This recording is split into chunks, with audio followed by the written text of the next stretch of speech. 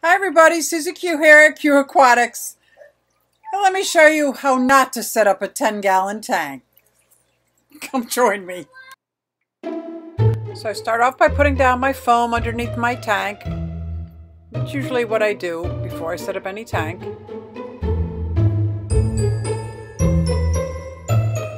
I wipe out my tank with some vinegar. Make sure it looks nice and cute for her. I want to surprise her, set it up.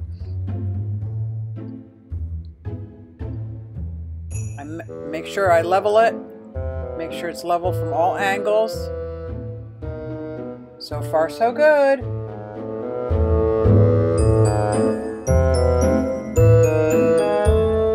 Got a light fixture that I took off another tank.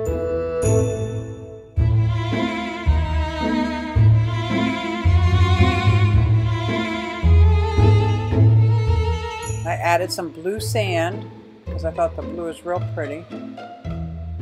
I already have sponge filters with lots of beneficial bacteria growing in another tank next to it.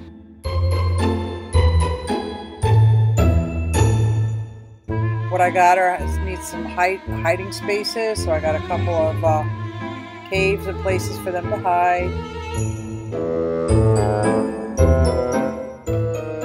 Airline splitter because I'm going to be running 2 sponge filters, one on each side.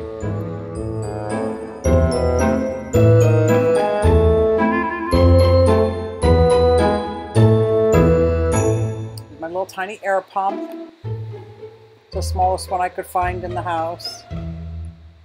Check valve.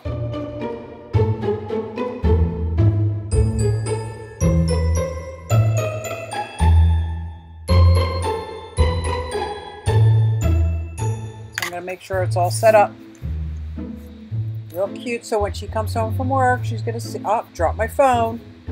Can't set up a fish tank without dropping my phone.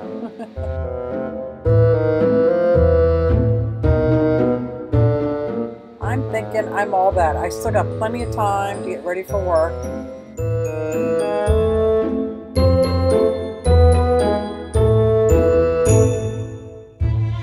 Feeling pretty good too. Like I'm recording it. I didn't forget to record it. I have enough phone storage. Everything, all the stars were lining up. I'm like, this is great.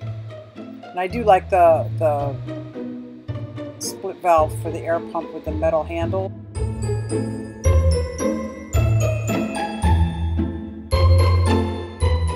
Clean it as I go. I'm adding a little bit of water. Put my water conditioner in because I don't want to put my beneficial bacteria, the sponges, in there.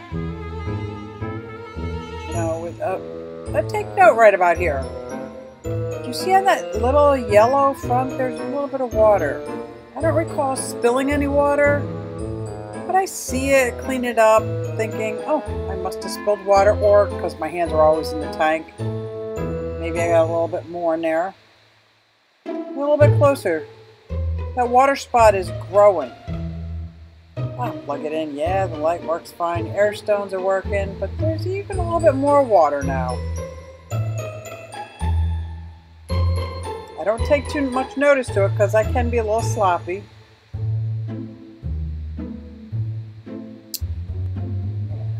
Would have been real cute. There's just one thing I forgot to do. Check to see if the tank holds water. The tank was leaking. Brand new tank was leaking, and this is the aftermath. So if you don't want to make the same mistake I made, just test your tank first. Fill it up with water. I think I've learned. Hopefully I'll see you next time. Have a good one. Thanks, guys.